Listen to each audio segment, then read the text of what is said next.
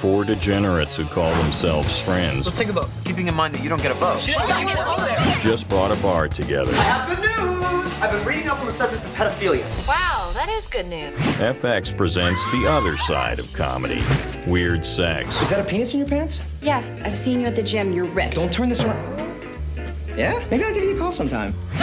Terminal disease. I found out I might have cancer, so, ooh. Charlie has cancer! You poor baby, I'll be right down. You were right about that. Cancer?